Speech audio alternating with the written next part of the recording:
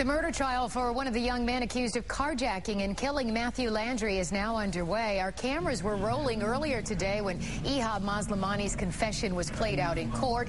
In a disturbing turn of events, Maslamani turns to his lawyer and smiles and smirks while he watches his confession play out.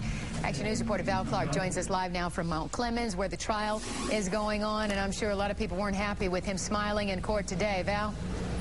Yeah, especially not his attorney, Carolyn. This 18-year-old defendant is facing 21 felonies. However, and understand, he is only confessing to the ones that involve bank robbery and kidnapping. Take a look in court today. For the second day, Maslamani and the jury heard and saw his videotape confession to Roseville police. The defendant admitted robbing Flagstar Bank, and there is surveillance video of him. However, he denies kidnapping and murdering 21-year-old Matthew Landry. The victim's body was found a day later in a burned-out home. And when the detectives asked Maslamani about that abduction, hopefully we are seeing a picture of Matthew.